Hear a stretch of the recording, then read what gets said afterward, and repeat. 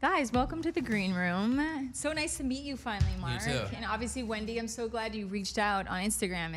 I love connecting with people that way, especially doing a show like this on mental health and being able to reach people like you. And Angie, as usual, love to have you, love to see you. So usually how we like to start this is just to have Angie sort of give context and introduce you guys, and then we can start a great conversation. Yeah, and mention all the lovely partners we work with. So, as Jenna mentioned, Green Room, thank you guys for coming. Obviously, Jenna's our host and founder and multi-hyphenate, producer, executive producer, songwriter, entrepreneur. And we're so happy to have Marc E here today, who's a recording artist, a songwriter, has an album coming out hopefully soon this summer. Oh, I'm excited. Thank you. And then Wendy Parr, a amazing holistic artist coach who also is a vocal producer, vocal coach, and songwriter herself too. Thank you. So glad to be here. That's amazing. Well, I would love to know a little bit more about you. I know we were starting to talk about it before we started this, but tell everybody. Tell us a little bit about your past and how you came to. Absolutely. Tell us your origin story, Wendy. Tell us your worst. Tell us your worst, most embarrassing moment. Oh, hold on. Let me go through the Rolodex here. Yeah, I came up as an artist. I started working when I was 8. Actor, singer, performer, voiceovers. And, going through the industry as a performer, I really experienced what all of my artists and clients go through, right? Right. At 15, Motown had my record and was like, what do we do with a 15-year-old who sings like an adult and is Caucasian and does R&B? Right. And then later it was like Warner Brothers, wow, this is good, but you should go more in the direction of like Alanis Morissette. So, I had everyone telling me who to be and how to be. And then in my personal life, the same. Oh, yeah. I actually looked a lot like this from the time I was a kid. By the way, I love your look. It's a vibe.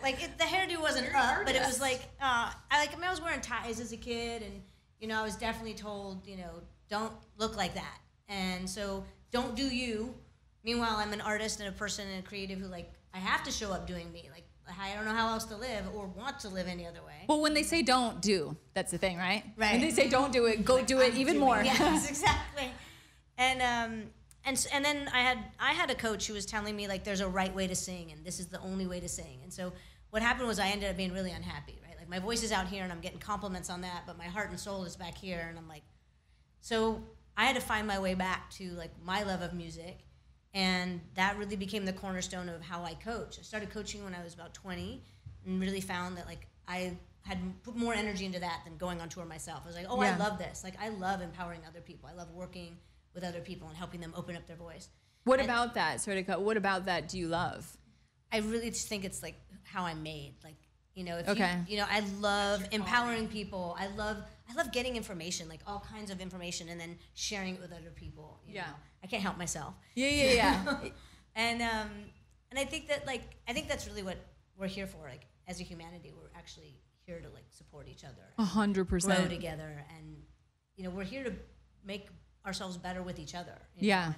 And be there for each other. And that's that's how my coaching has become.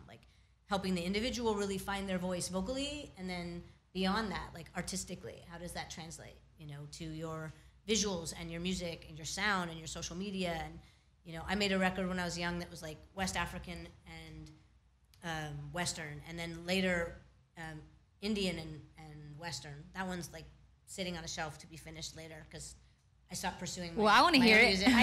It's so good. It needs to find its life. But it's about I love taking flavors that I love and putting them together. Right. And we all actually do. But right. Society or culture will tell you, no, be in this box or be more like this. Oh, man. Right? And so I want to help artists no, you put your recipe together. Let me help you put your recipe together.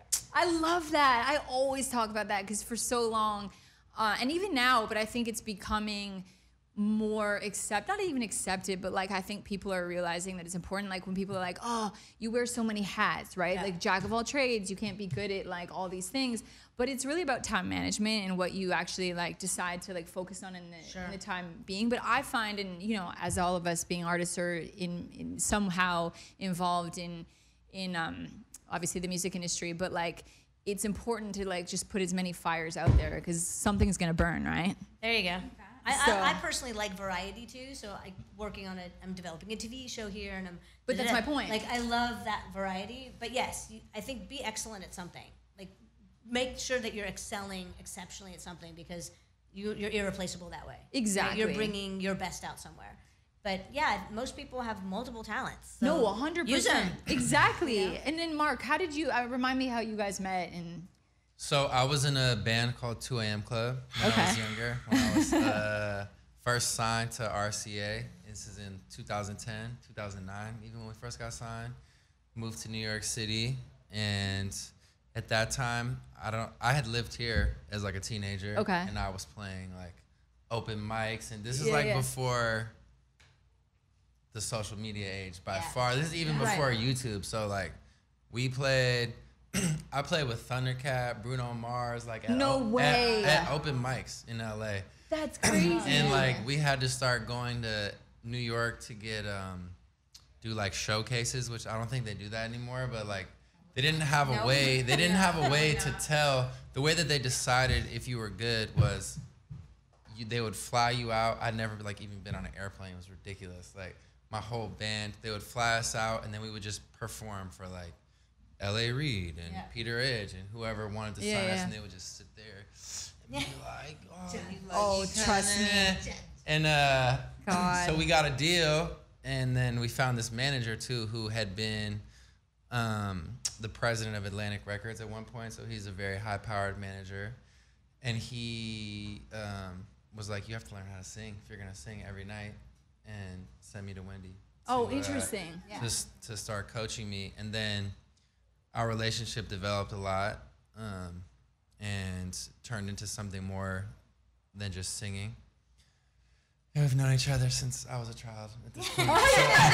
So in terms of going into that, like I know Wendy and I briefly talked about the holistic aspect of coaching, but I think, honestly, that's really interesting because obviously the whole premise of a show like this was because I struggled a lot with anxiety as a kid, and like obviously coming into this industry, I think it serves great in a way because I think that, you know, the pain of a person obviously reflects in your art, but at the same time, it's like, how do you manage as a person, you know, going through it? So I'm interested to see your, like, I know that you spoke about that in terms of like putting that into your practice, and if that's something that. Well, I think art, like, it's the place to take your pain and turn it into something beautiful. Yeah. Which is such a healthy way to express, and then connect. Others get to connect to it, right? Relate to it. So do you guys, like, when you're doing like vocal, like, is it part of the process? Is what I'm saying. Like when you're warming up or you're doing certain things, do you bring in like the emotional aspects to it as well? I think one thing that Wendy really taught me is, well, a few things, but a lot of things. But something that took me a really long time to grasp, and I'm sure this is not what you normally go to when you're talking about the holistic approach, but it's like the technique. I used to look at technique, vowels, how you breathe, how you sing. I used to look at the technique as like the antithesis of the feel.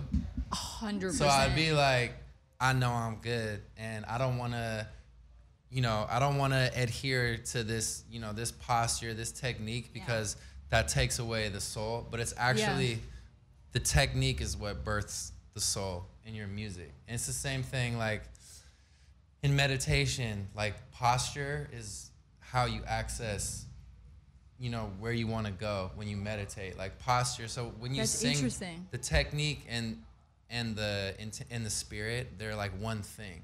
And the technique should support that's all. Expression. That's all it's there to do. And when you see 100%. the most technical singers, who are like operatic singers, maybe, they make you cry uncontrollably, even when you don't know what they're doing, and it's because the technique, the reason where comes from, but where it comes from is from trying to access your spirit and your connection. But beyond that, also we did a lot of work on. Wendy has this thing about archetypes, which I think that comes from like Greek gods, who are. I love it. We all have archetypes that we look up to. I took it to be like, find your actual favorite people, and what is it about these these people, these artists that really resonated with you. What do they smell like? What do they look like? What do they sound like? And try to put that into what you do. And for me, this is still the hardest part of my career, because I started off as a rapper. I never wanted to be a singer. I didn't even know that was going to be part of my journey. Thank goodness you're saying. I mean, that's what I was saying. No, but people really don't know. Like, I on my phone, I have hundreds of songs, and like trying to sift through them. We need to start doing this again. Yes. Yeah. I mean, totally. Like having to sift through and find not what I can be, but what I want to be is always the toughest thing for an artist. And I think that's what Wendy does really well, is help artists kind of figure out which way they want to go. And sometimes you can look at it like an art project and just be like, I want to be this person now. You don't have to be stuck in it forever. But trying to dig deeper into it, into your vision for yourself. And like from working with Wendy, like you should see on my notes, like I have a blueprint of exactly how I'm gonna make my album and what I want it to be and what's gonna influence it and the steps to go. And now, and like, I love that. it started in last July. Like, how long have I been talking? My album is called Folk Hero Funk. The new one. Folk Hero Funk, yeah. Breaking information. This is breaking. I've never talked about, but wait, say it one more time. Folk Hero Funk. Folk Hero Funk. I know that came out of our conversation about architect. Yeah, I know it's a mouthful. No, it's so good. A lot of people are like, what?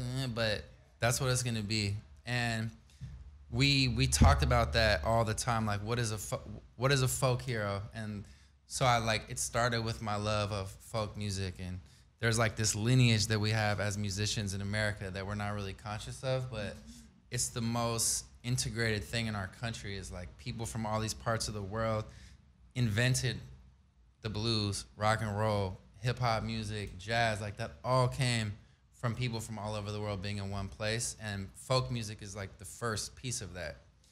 And then it leads to funk music. To me is like, that's what hip hop music is. That's everything. Oh yeah.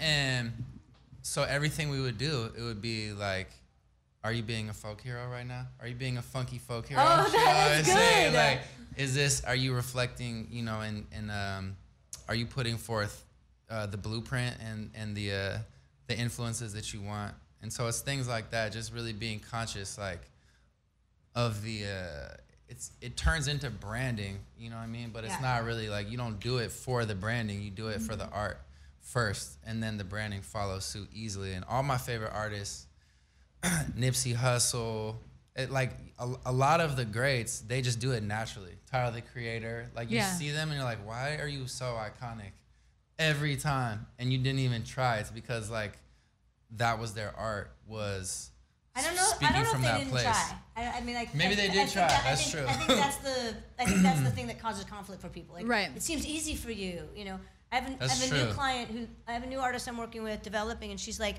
I just thought I wasn't that talented because I thought Beyonce was just born like that. I'm like, no, Beyonce has been working since she was a child. Oh no, come on, right? Harder than ever. That's running circles around everyone. So I think that's part of like the conflict people get, that they think, oh, I don't have it, they have it. It's easy for them. That work you're putting in is the work people put in, and it's that clarity is what makes the outcome resonate. That clarity makes the outcome, like, we believe it because it's so honest and real and has depth to you. And I would say this translates to like a visual artist. I remember seeing a visual artist work, she's a friend of mine actually, and it was white on white, and it was geometric shapes. And it was literally, she created her own white paint. It was white on white. And it's super modern, which is not usually my thing, because it doesn't. Who is it? Her name sounds so cool. Now I'm going to want a name of someone I know very well, and it's going to be hidden from me. So oh my God, I love that. I know the best. That's so funny. It's literally, like, it's an A, and I can see her face, and I can see the studio when I looked at the art, but when I want the name... I put you on the spot. I'm going to get it. It's in my phone. I'm going to get it. But names will literally just disappear. I feel you. I don't even remember the lyrics to the songs that I write. So trust me. I wanted to say 2 points to what you said, because, well, there's so many points, because you said so many golden things. But I looked at this art, which normally would not move me, but it was so moving. It was emotionally moving, which to me is the purpose of making art, any kind of art. And I was like, I see like the cosmos here. I see like humanity like connecting. And then she told me her premise behind making this white on white geometric, and that's what it was. Like, I got her intention. It's about intention, yeah. And it is about intention. Yeah. I felt her intention in the execution, and that's because she's a very good artist. So she could take her intention, translate it into the art, right? And the singer needs to take that intention, and it's got to come out in the voice, in the lyric, in the arrangement, in the visuals. Like, there's so many ways it needs to come out.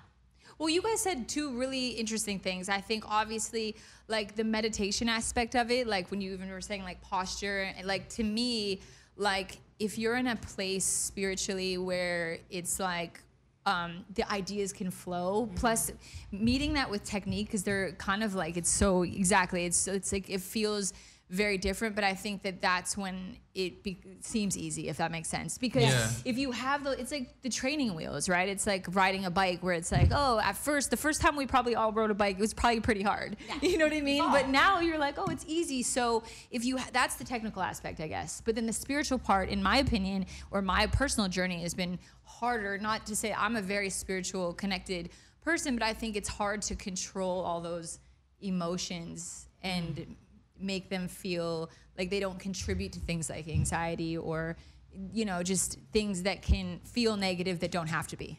Does that make sense? Yeah, so the first session I have with everyone, and for me, like, the most important thing is your heart and spirit being there. Like, if you have 3 raspy notes to your name and you are making me feel something, you're amazing. Exactly. But add the skills to that. 3 raspy notes to your name. Yeah. That's tight. Right? Because, like, but if you're making me cry, you're making me feel something, that's awesome. Yeah. But the more skills you have, the more accurately you can execute what you want to execute. Like, it's hard to express, you know, I'm really pissed off.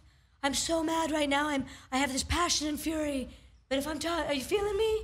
No. Right. So if you're I was wondering where we were going. I was like, oh, that's actually so true. Right. Like, if your voice is not connected to your guts, I'm not going to feel your anger, your passion. Oh. So the voice has to be able to express the emotions you want, right? And a lot of the anxieties that people have and the fears that people have and the perfectionism that artists have are all those ideas that block your spirit from coming through because they're getting in your way. Right, exactly. Like, all these ideas of, like, I'm not good enough and all the things you think you have to get right, they block your creative flow. They block you from being your personal genius. Well, don't you think technique, okay, this is what I meant to say. Like, technique gives you confidence, and confidence gives you the ability to be free, right? Don't you think in a way? Yes, but only if technique is taught in a way that helps you be in your body. That's what I'm saying. Exactly. And it's being service to your art, not like, oh, I have to get this technique right now. That's not what I mean. I mean something to the point where you feel like it's so second nature that you don't have to... It's kind of like when you're rehearsing for a show. You would think something that was choreographed to the T would be less emotional to the crowd. Right. But it's actually knowing exactly what you're going to do, every step, where your hand is going to be, what your wardrobe is going to be. It actually frees you up. The preparation. Because you're not even thinking about that.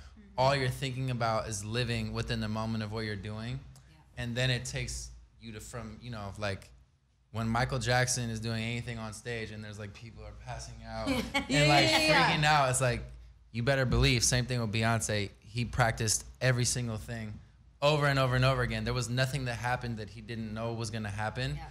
But when he was delivering it, he's in the moment and he's, being, if he feels like shit that day, if he's wherever he's at gets transmitted because that's the only thing he has to worry about at that point. So it's like that. That becomes the variable. Yeah. Your honesty in the moment becomes the variable. The rest is consistently you can count on it. Do you, if you don't feel comfortable talking about it, but have you gone through any like versions of depression, anxiety, like all that stuff in your life? Or not? I made a whole album called Postmodern Depression. It was 2 albums ago, and I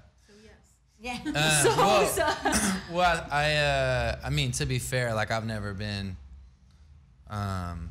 medicated, or I have people in my family who are like truly, have like serious mental health issues. So I wouldn't say I have that, but I think what I've had is like just like a constant dull. What am I doing here?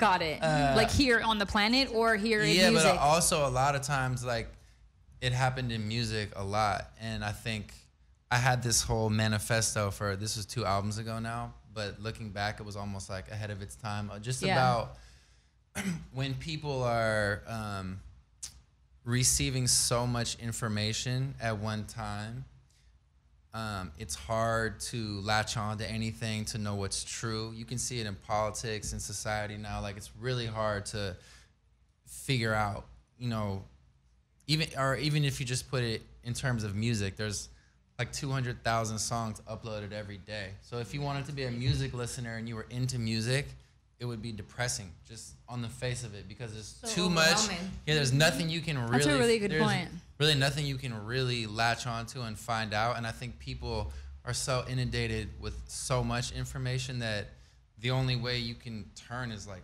almost off a little bit and become desensitized, which makes you depressed, which is, you know, almost a lot of times I equate depression to just feeling like nothing. Like, I don't even know how to feel. So or that's unwilling to feel, right? Kinda, like yeah. Like, I had to change my whole drip to be like, I listen to music on vinyl in my house. Like, I read. I just try to make myself connected again to the earth and things that are like, a vinyl record is wax. You know, it's like this singer's voice is like indented in this piece of material.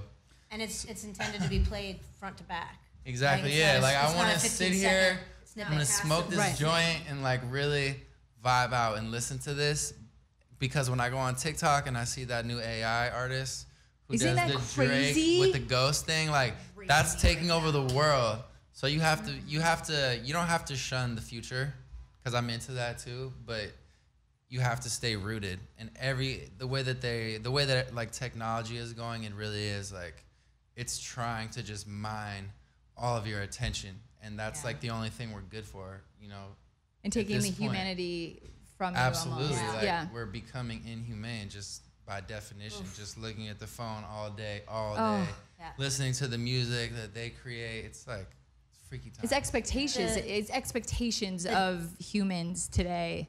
It's hard to live up to, really. The data right now shows that like the level of loneliness is skyrocketed.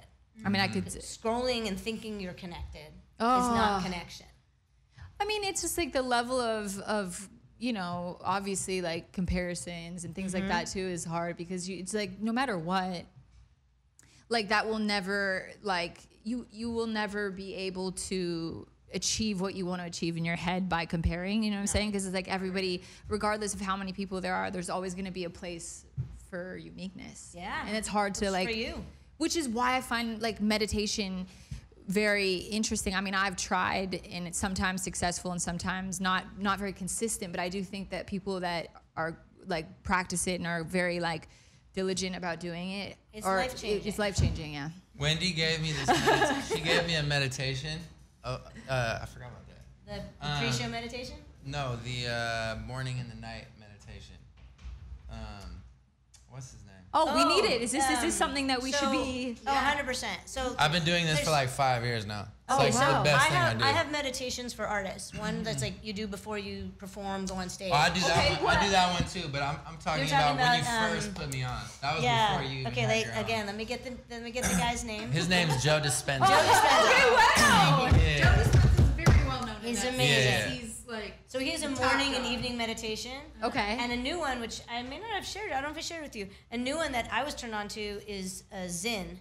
I think it's Zinn Cabot, and he has it's called a full body scan, and it's intended to be done awake, and it's a super deep rest. It puts me out immediately, I was going to say, and I I do the sleep body so scan at night. well. Really? Puts me to sleep. Yeah. I'm so out. I'm on Calm, and most Oh, of the yeah, night, Calm. most of the night meditations are body scans. Yeah. And I'm like, I get halfway up, and I'm like, Out. out. I'm out during the introduction. I am out. I think this just Amazing. something that just occurred to me that I'd like to share. Yes, please. I think the reason why like artists and musicians are so into like spiritual practice now is because that used to be what art was. Yeah. And it's like writing songs is supposed to be that energy exchange that makes people feel spiritual, connected, like the way you feel when you're in church and people are singing. Like that's what birthed music performance, period. Yeah. So 100%. because it's been so commodified and like everything, especially when you live in LA, good God, like you cannot write a song without thinking about, is this gonna be a hit? Who's it gonna be a hit for? That's just what we do. That's our training. Yeah. And like, if it's not in that category, then you're like, well, I could just do this like in my house by myself or something. So, But you're supposed to. But I think that's true too. But I think because music has kind of been, and just creativity in general is like, I hate to be so dark, but in a way it's like hijacked. Like the most, I agree. there is no more counterculture really. There's no like young artists bucking the trend. Like there's, in the 60s and 70s, no artist would even be in a commercial, period. You would never see any of your heroes be like in a McDonald's commercial, ever. They didn't. They literally would have lost their fans. That wasn't part of the culture. If that would have, you would have been perceived as a sellout and you would never sell tickets again. So now that that's completely okay, it's like we have to be into Joe Dispenza and like manifestation and meditation, because that's another way to exchange ideas and energy that's not so commercial. And it's the failure of capitalism. Exactly. I was gonna say, I was thinking like culture versus commerce when you were talking about that, and how it was very much the opposite now. And now it's all about fitting culture into commerce, and you guys are like, no. So we have to find our culture elsewhere now, and in this Joe Dispenza's and the man. And again, reminding artists, like I remind artists all the time, like, and I gotta remind myself too, like, everything you do is not for consumption. You know, as a creative, you need to do 10 drafts of something. You need to write 10 versions of the same song, and one of those will be like, that's the song. But you needed 10 versions of it to find the best way to tell that story. So if you want to make content, share your process, but some of it should just be for you.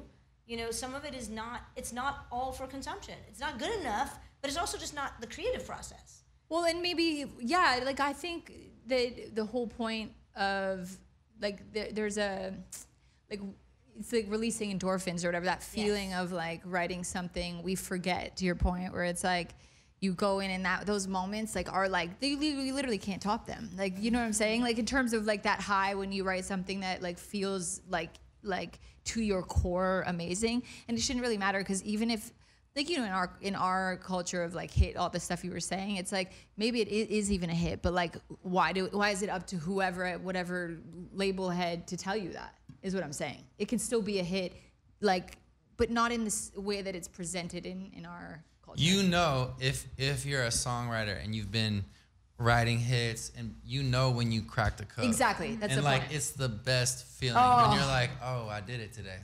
and then, but that's never enough, because then you send it to your publisher and they're like, like the payoff. And so it's like fighting against that. And I could see how that could be anxiety inducing also, because you're giving of yourself and you know you did it. Like, oh, I just did it. Like now when I go into meetings, I have a new tip. If you're a good songwriter, if you truly are good, like you are, like I am, like you are, when you go into your meetings, tell them to play their music first. Every time I go now, I love that. No matter who it is, I'm like, they're like, I'm there to play, you know, to sell them on my songs, but I'm like, I'm gonna make sure you play me a song or two or three, and then when my songs are better than all your songs you played, then we can start our discussion, because I hate playing music for people, and then I leave feeling slightly dejected, and then I hear the album that they put out.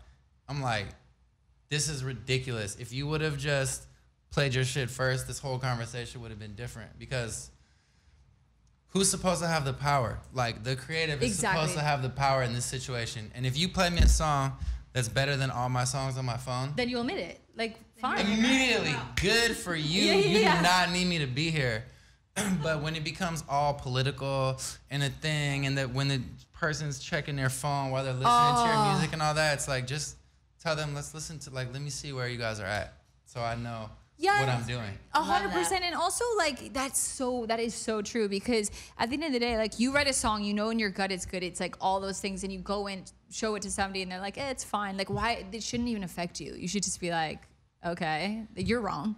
But in a sexy way, you ask them to play what their best songs are. No, I'm saying for whatever the artist, it's the best feeling. I mean, it's a little. You're just like, well, because you wouldn't be there if they had it. So it's like, and it's win-win, because like if it's amazing and better than your songs, then you're like, shit, I nobody's wasting your time. That's true. Or challenges you, and then on the flip side, if it's not, then you're like, yo, let's work. And because they can recognize it too, like, oh yeah, that your stuff is really strong. Like they're gonna see it and be like, then they start valuing you.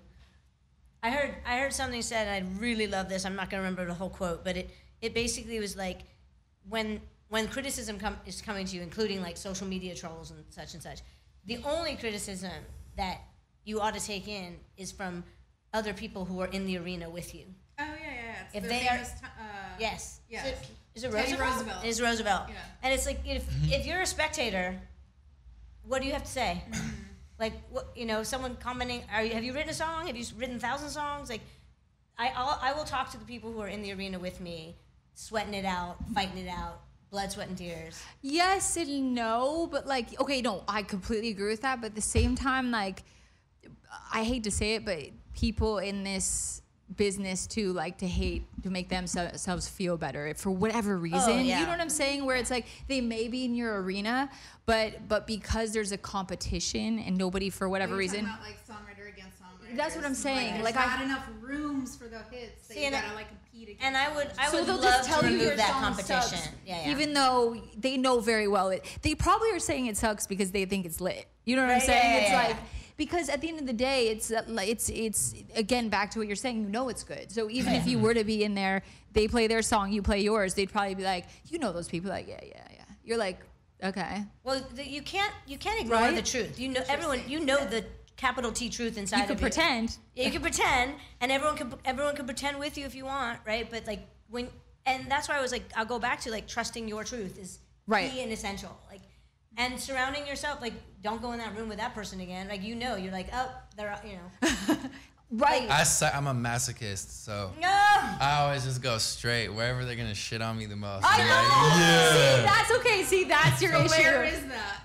That's the studio and A&R office. Because I do think that like surrounding yourself like everywhere. with people that like No. are truly genuine and do want to champion you is essential. Oh yeah. It's essential. But wait, Mark, I want to know more about that. And I also think that like that kind of stuff like helps drive you. Being in the place where they're like, it's not good enough or whatever. You're like, I'm gonna make better than.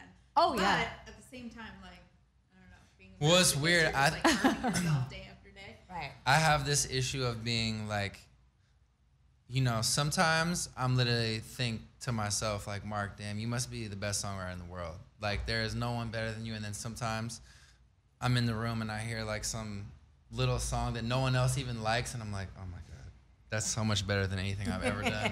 Why is no one? So I'm like the opposite in a sense. Like which I try to get better at, but I don't necessarily go to places that reinforce my ego. I'm usually attracted to places where it's more of a competition and a challenge. Right. And even within a room, like sometimes I sent a song to Kate the other day. Yeah. And the first half of the song wasn't me writing it or on the record. It was like this young songwriter I worked with in Atlanta. And she was like, why did you do that? And I was like, listen, like this kid was so good and no one's ever heard of him. Yeah. But she just immediately like tuned it out because whatever. And then I was like, listen again. And then she came to my house and we listened to it 10 times and it was so good. And I took it like whatever he was doing, I wanted to get engaged with that and like challenge that and be better than, not be better than. Oh, that's interesting. But like I'm always looking for the place where I'm gonna challenge myself and then learn something.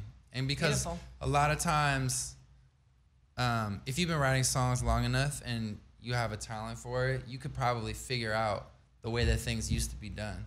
Like you could figure out, okay, we need this little intro part and then we're gonna dip into the verse and we're gonna switch the cadence here and then we're gonna hit this note in this chord when the lift comes and the hook, and like you can really deconstruct all of that. But that's only because of Stevie Wonder and all the all the songwriters that came before you. So you're really just rehashing something that's been you know, been done over and over again. So to find like the next thing, it has to come from someone that doesn't know about that. Right. Because so you have to be open to hearing someone that's, you know, brand new and fresh, because they don't have the experience to know. I know if we sit down on a piano, we can write something that sounds like a hit every time, because it's a formula. It's a formula to it. And when you do hit it right and it feels soulful and not corny, it's the best feeling in the world. Literally. Because it's like a puzzle, but to hit that like next level, that's where the inexperience comes in, where it's like, I don't know what I did. I just like, Well, you might just hit it on the head right now. The inexperience. I love it being said like that. It's like when Bob There's Dylan something came beautiful out. about that. Yeah. But as a seasoned artist, that's where we're talking about that inner child. Like, how can I get my inner child to play, and not just follow the things that I know already? Exactly. But can I play again? And can I play again? And can I be inspired again? And can I be inspired again by something new? Can I take? I love that, because you're talking about excellence. I would never want anyone to like pump your ego up. Like that's detrimental. Actually, it's not even a waste of time. It's detrimental. Well, those rooms, striving for excellence to like outdo yourself. Can I go beyond what I've done, because that's where that joy you talked about is. That's where that surprise is. That's where like I wrote those lyrics. I don't even remember those lyrics coming out of me. I said that. That's a beautiful lyric. And that's the spiritual aspect in a way too. Yeah. Because that play is there, and that joy and that fun is there. And I think that like for me, it's funny because sometimes like the first writing sessions you have, the ones that you're more like nervous about, end up being amazing, because it's like the adrenaline rush of it, or the situations where you do find your people. But I think the in betweens, like it can be, like for me at least, like I feel like it can get like stagnant, where you stop like getting that like feeling of being challenged with people that you work with a lot. And then you find like, oh, there's nothing new. So there is something to be said about like a little healthy anxiety to it, right? In a good way. Yeah. Like to be fearful, like to be like, damn, like can I step up and do something that I think it shows you care too. Right. Like you're like, I want to go beyond. Like that's you care. Well, and people, that's like a proven thing too. Like as humans, we want to be challenged. We want to learn something. I think it's great. Yeah, but I find that like most of our business sits back to what's comfortable for them, instead of pushing themselves to beat themselves, be better than themselves. You know, they go for the comfort and the familiarity and the formula. And maybe that's just like, you know, with the longer you do it, it's just easier that way. Well, but I love the experience of, you know, those people. That they're like, I don't know any different, so I'm just gonna do what I feel like, what's authentic and what I think it should be, instead of the way it's done. I think there's a certain part of the artist that is like, we are compelled, right? I have to do this thing. I'm compelled to do this thing. I don't even have control of it. Like if I didn't sing, what could I do? So I think in all creation, like that part of like that compulsion or that motivation is there. That's like, I have to. And so there is that, you know, I just learned recently, and you know, for me, like I have a startup business. So I've spent 2 years like feeling like I'm hitting my head against the wall, like learning 5 new softwares, and it's very uncomfortable until you get a little over a learning curve, right? And I have 2 18-month-old kids who like, oh my gosh, he wants to pick big things up, and he wants to push, and he wants to, and he's, you know, I'm watching him figure stuff out, just watching me do things, and then he's going, how does that work, you know? So watching how we learn in human. And I just learned actually, in order to learn, in order to grow, we actually have to be in discomfort.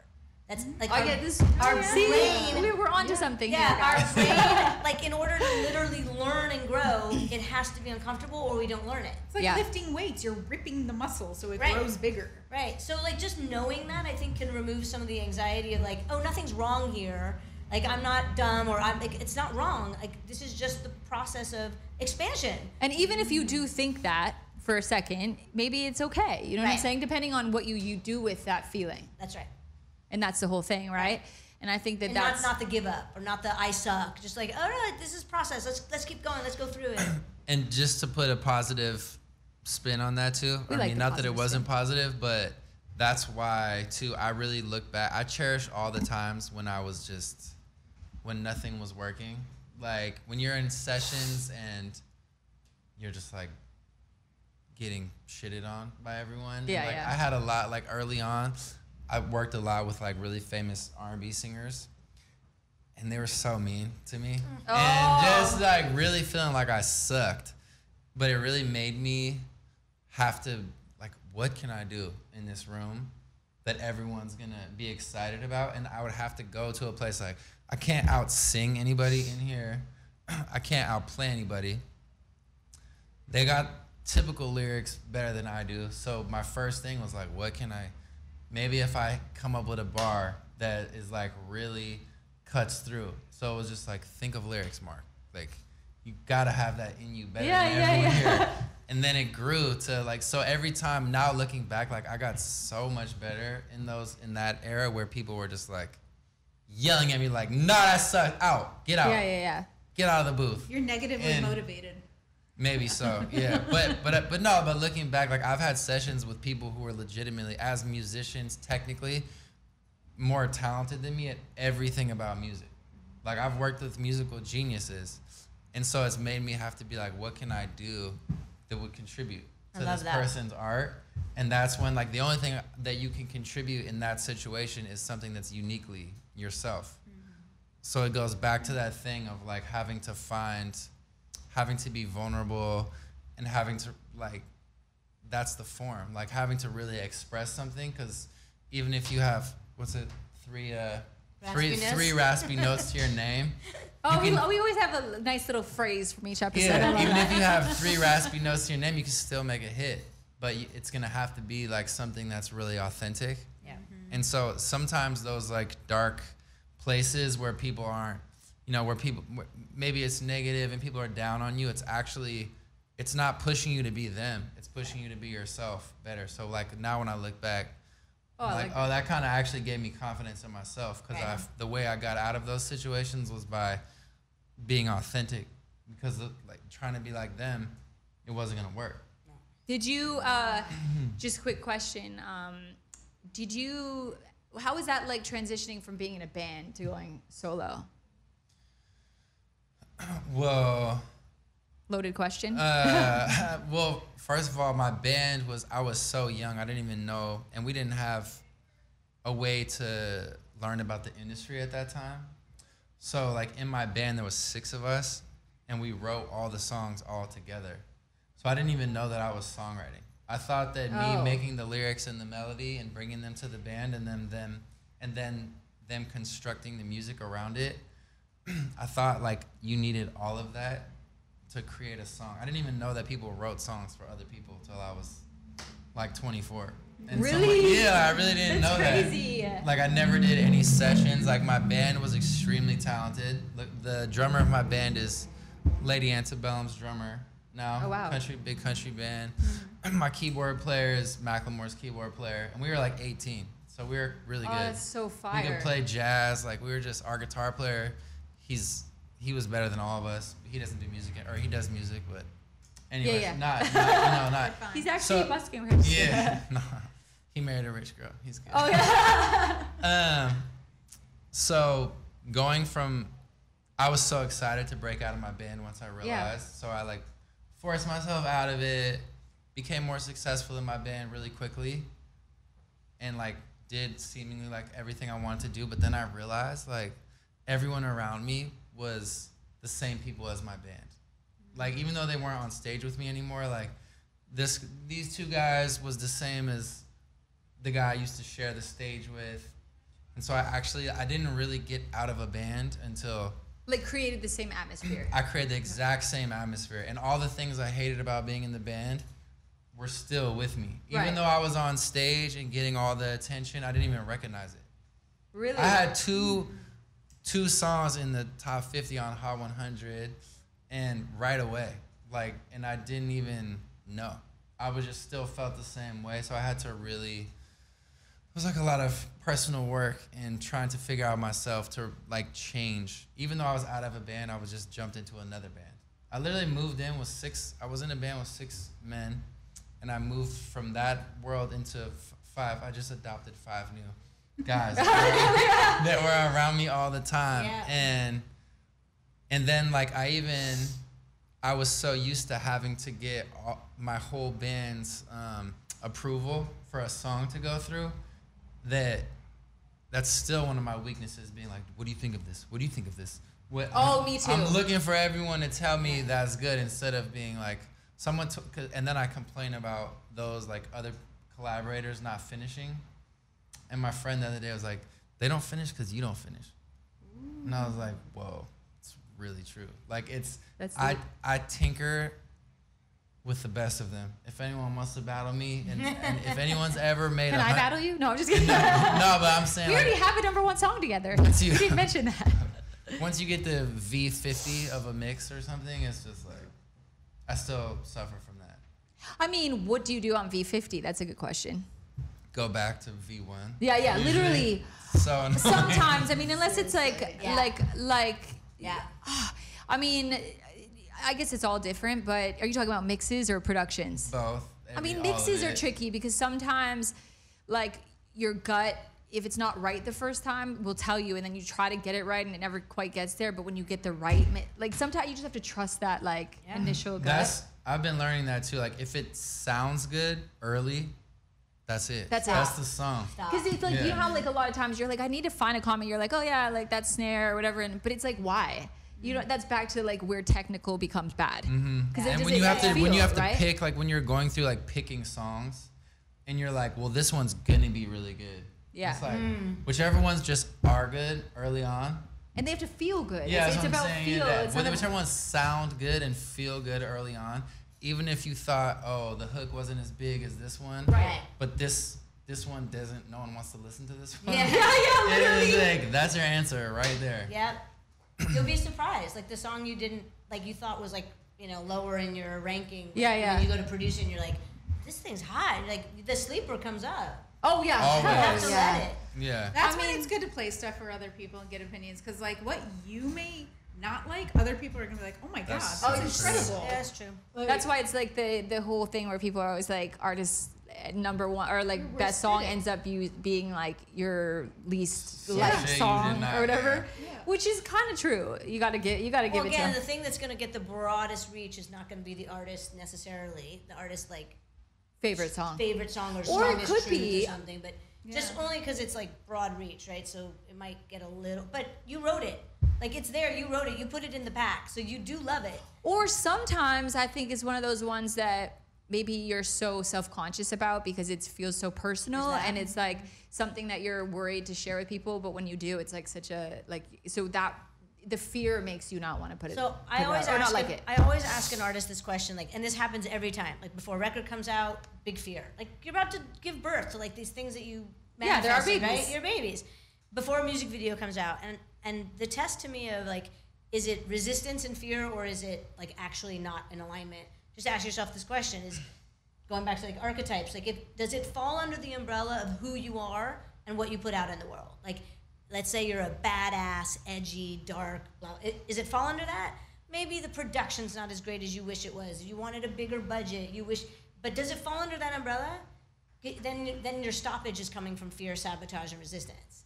I like that. Right? I'm gonna start using that. And if it doesn't, if you're like, no, like there's nothing badass about it, there's nothing edgy about it, okay, then the thing itself, the creation, didn't hit the mark for your expression.